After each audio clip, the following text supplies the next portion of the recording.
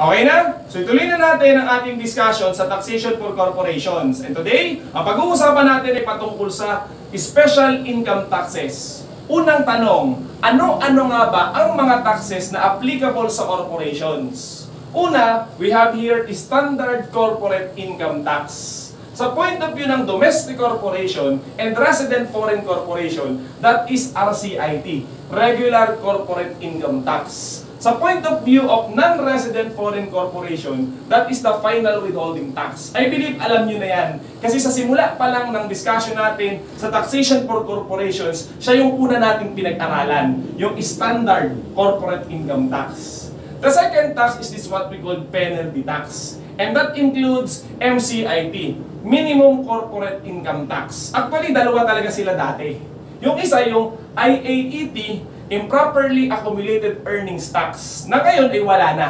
Dahil nung ma-introduce yung Create Law, siya'y tinanggal. So buti na lang kasi medyo komplikado yung kanyang discussion, yung kanyang computation. So again, yung dalawang yan, napag-aralan na yan sa mga nakaraang mga video discussion. Sa ngayon, dito tayo magpo-focus sa tinatawag na special income taxes. What makes it special? Di ba? Pag special ka, minsan, pwedeng ikaw lang ang meron, wala sila. Ganun ka ka-special. Or binibigyan ka ng option, di ba? So, pwedeng gustuhin mo, pwedeng ayawin mo. Di ba? Kasi pag hindi ka special, automatic wala kang choice. Okay? Anyway, so parang segwey lang natin. So again, ano pa itong mga special income taxes na meron sa corporation? Una, yung tinatawag na Branch Profits Remittance Tax or BPRT na applicable lamang sa mga branches. So, di ba? So, siya lamang, wala yung iba. So, kung yung negosyo mo walang branch, therefore, hindi ito para sa'yo. And the second one is Gross Income Tax or GIT. Ang base niyan ay gross income. Mamaya pag-uusapan na binibigyan ng option yung taxpayer, yung corporation, kung gusto niyang mag-avail nitong GIT na to. Therefore, that's why it is special. Kasi syempre, okay, meron siyang option. Okay? So, ganun again, segway ko lang po yun. Maaaring mali yun. Pero ang punto, ang under ng special income taxes ay itong dalawa. Okay? Magsimula tayo sa discussion dito sa BPRT. Okay? Sino ba ang corporation na subject dyan? Ang sabi, common sense, branch.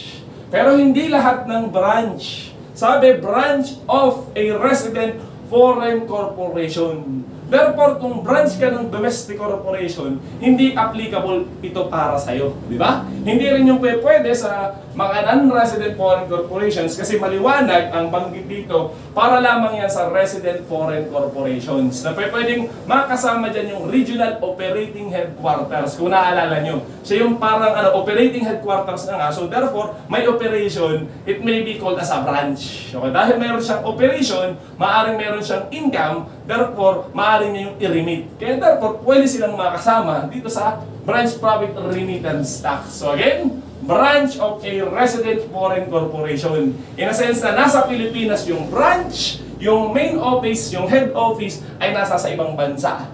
At yung branch na yun ay magpapadala. Okay? Kaya remittance mula sa Pilipinas going to the head office which is in other country. Okay? So again, yan yung subject sa tax. Hindi lahat sila lamang. Ayan. Kaya nga ito yung special.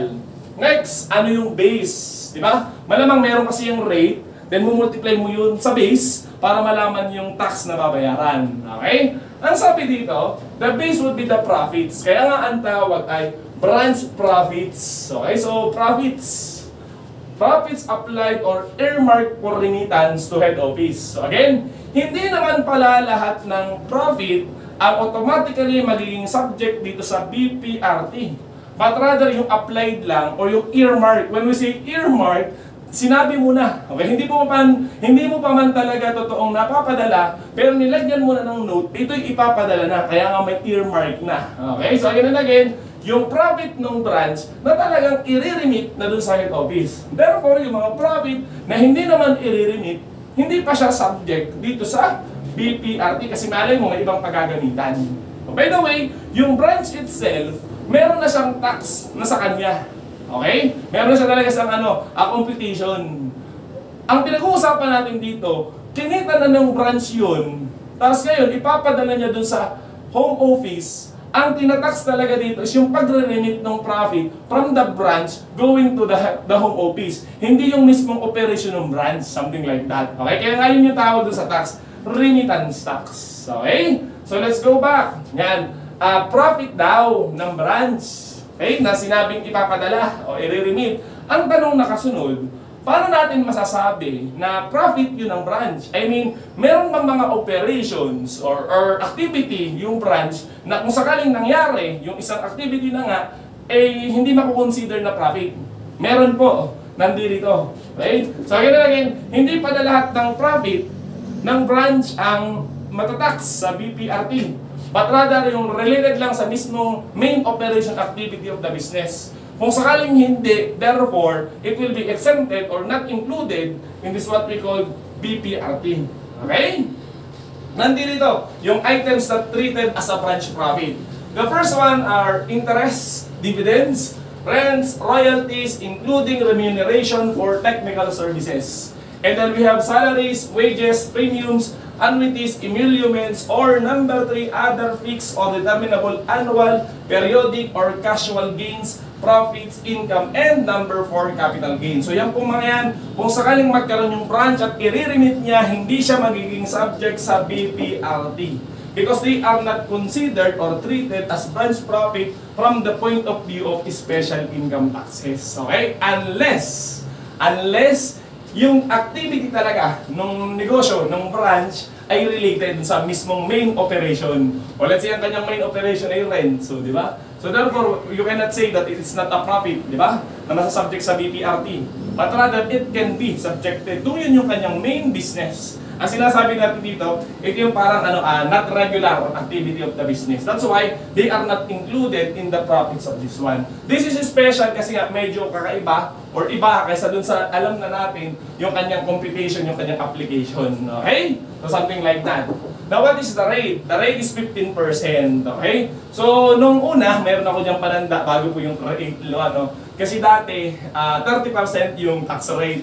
Ay alam mo naman na special, therefore, hindi binibigay ng buo kalahati, di ba? So therefore, 30 divided by 2, kaya 15% yung tax rate ng mga special income taxes, by the way. Pero sa ngayon, wala na nga, nabago na, kasi na-adjust na yung mga tax rate sa standard na ginang 25-20 whatsoever. Basta ang punto, 15% po, yun yung dati kong pananda, hinahati kasi. Di ba? Kasi may home office, may branch, dati 30% hati sila, kaya 15, okay, something like that. O next, effectivity. Kailan nga magkakaroon ng tax niyan? Ito na yung binabanggit natin kanina. In the taxable year, when profits are actually remitted or earmarked for remittance to the head office. So meaning, kung kumita ngayon yung branch, hindi pa naman niya talaga i-remit, therefore, hindi ngayong taong ito magkakaroon ng BPRT. But rather, kailangang intayin yung actual na pagre-remit, di ba? Or in-earmark na i-remit na talaga siya dun sa head office. Hindi po ganun ka sobrang lalim ang ating discussion patungkol dito because they are special, Okay, so hindi ko din yan sobrang kabisado. Ang binabanggit ko lang, hindi yung naunawaan ko as I try to read the book. Okay? Wala din akong actual application po niyan sa actual practice. Pagpasensyahan nyo na. Kasi they are special. Dito meron. Pero dito sa mga to, medyo hindi po masyadong malalim. Okay? Anyway, sana I hope it makes sense. So, let's move on. Let's move on with the second, special income tax. This is what we call gross income tax. So basically, simple, okay, ang base dyan, gross income. Mamaya mag-uusapan, di ba? Doon muna tayo sa corporation subject. Sino yung mga corporation na pwedeng magkaroon ng GIT? The answer, it would be domestic and resident foreign corporation. So basically, itong dalawa, di ba? Domestic at yung resident foreign corporation. So kung subject ka sa CIT, okay, therefore, pwede ka rin maging subject sa GIT kung gusto mo. Okay? Next, tax base. Ano po ang magiging base niyan? Nasa pangalan na nga yung gross income. What is the tax rate? 15%. So katulad lang siya ng branch profit remittance tax. Okay? Dito tayo sa effectivity kasi ito yung medyo mahaba yung kanyang discussion. Okay? What makes it special? Kasi that is an option. Meaning, dapat talaga ang tax mo standard. Ito talaga. Okay? Pero may mga pagkakataon, kung ayaw mong matax dito, ayaw mo ng 20%, ayaw mo ng 25%, gusto mo 15%, pwede. Okay? Option yan ng taxpayer. That's why it is special. So, ibig sabihin, pwedeng hindi mo rin piliin. Kung ayaw mo ng GIT, Therefore, dito ka sa RCIP, something like that. Okay? So, let's move on. Okay. Option to be taxed at 15% of gross income is available when conditions under Section 27A of the tax code are satisfied. So meaning, hindi naman lahat din ng domestic and resident foreign corporation ay maaaring piliin yung GIT. Meron pa ding kondisyon. Kung ma-satisfy mo yung kondisyon na nga ng Section 27A, therefore pwede mong piliin yung GIT. Okay? So kung sakaling hindi mo na-meet, wala ito. Kung hindi ka kasali sa special, hindi mo na-meet eh. O, dito ka lamang sa RCIT.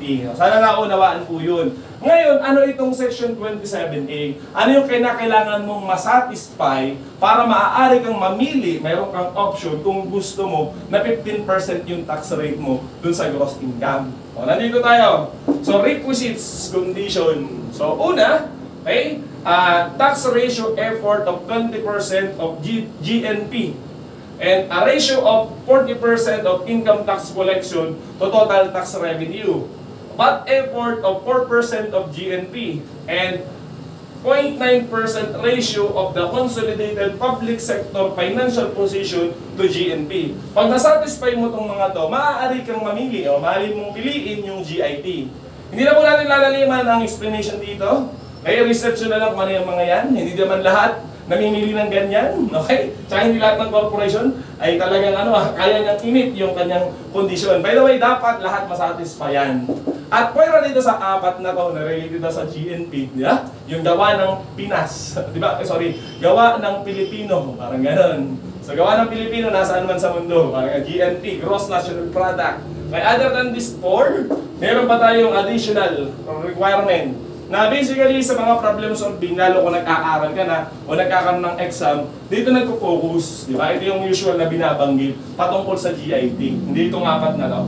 Ano po yun? The ratio of cost of sales to gross sales of receipts from all sources does not exceed the 55%. Okay? Does not exceed 55%. Meaning, kahit na-meet mo itong apat na to, kung babagsak ka pa rin dun sa ratio na hinihingi na 55% ng cost of sales mo ay hindi lalampas ng 55% na nga dun sa gross sales. Okay, therefore, wala pa din. Hindi ka pa din makaka-avail ng option ng GIT. So again and again, okay? Kung sakali yung tanong ay patungkol sa GIT, lagi niyong itetest yung percentage ng cost of sales dun sa gross revenue. Kung sakaling sa ay more than 55%, walang option. Dito lang siya sa RCIT. Pero kung sakaling hindi nga, hindi nag-exceed sa 55%, therefore, it can be subjected to GIT kung gusto ng taxpayer. So again and again, ito yung madalas na concern sa taxation problem. Okay? Kapag ka GIT yung pinag-uusapan. Okay, let's go back. So again, kapag pinili mo yung GIT, yung 15%, hindi ka na matatax dito sa RCIT. Ay sir, itong MCIT, di ba, kapag corporation, di ba kinukumpara talaga yung, para makompute yung income tax payable, kinukompare yung RCIT tsaka MCIT. Ngayon sir, kinakailangan pa bang i-compare? The answer is not needed. Bakit? Kasi kung naalala niyo, yung base ng MCIT ay gross income. Di ba ang base ito gross income din? Okay? Eh ang rate ng MCIT, 1% or 2%, di ba? Ay ang base gross income. Ito 15%, pareha sila ng base, mas mataas yung rate. So sa tingin nyo, may pagkakataon ba na maging mas mataas yung MCIT kaysa sa GIT? Eh di wala. Di ba? Kasi 15% na nga to. Alangan namang tumaas yung 2, yung 1 sa 15. Kahit kailan hindi. Okay? So therefore, kung sakaling GIT ang pinili mo, automatically, wala na rin yung MCIT. Wala na rin yung penalty tax. Okay? So yan, again, so you can only choose that if you satisfy the following conditions. Okay? May isa pa. If the corporation elects to be taxed at 15% of gross income, yan kung namili ka. That same shall be irrevocable for 3 consecutive taxable years during which the corporation is qualified under the same. So meaning, kung sakaling piliin mo yung GIT, hindi ka pwedeng magpalit. Meaning, for the next 3 years, 3 consecutive taxable year, irrevocable, 15% pa rin yung magiging tax rate mo. hindi ka na magiging subject dito sa RCIT. Kasi di ba may topic tayo ng tax avoidance, pwede mo kasing ikumpara, paano kung sakaling ito ang piliin ko kaysa dito? Baka mamaya mas mababa ang tax ko dito. Kasi ang magkakaiba nila, ito kasi gross income yung base. Ay samantalang ito taxable income. Di ba sa taxable income, minaminus pa yung operating expenses kaysa dun sa gross income. I mean, okay, maaaring mas mababa ang tax mo dito kaysa sa dito. Depende kung magkano yung iyong OPEX, yung allowable deductions mo. Nga lang, dahil nga ito yung special, dahil meron kang malaking tulong sa gobyerno natin, mataas yung iyong ratio, di ba, dun sa GNP natin, di ba? Therefore, binibigyan ka ng option na malay mo mas mababa ang maging tax mo kung sakaling GIT. Nga lang, ang sabi, kung sakaling namili ka this year for the 3 consecutive years, hindi ka na pwede magpalit. That is irrevocable. Provided you still meet the conditions of Section 27A together with the additional requirements. Okay? So I believe na pag-usapan na po natin kahit paano ang patungkol sa special income taxes. Ang source ko nga pala dyan ito, si Liamado at De Vera, kasi hindi ko naman talaga ito sobrang kabisado. Doon lang ako nagdepende. Okay? Anyways, so sana po meron kayong natutunan dito sa ating simpleng discussion, dito sa hindi napapag-usapan sa mga classroom na discussion sa taxation, itong mga special income taxes. Ano? Okay? So kung sakali po nag-enjoy kayo, kahit paano, pwede nyo i-like itong video discussion namin. Pero kung gusto mo pang mas mag-enjoy, may matutunan, nandito pa yung iba namin mga discussion patungkol sa taxation for corporations, maaari nyo mapanood. So yun lamang at maraming salamat.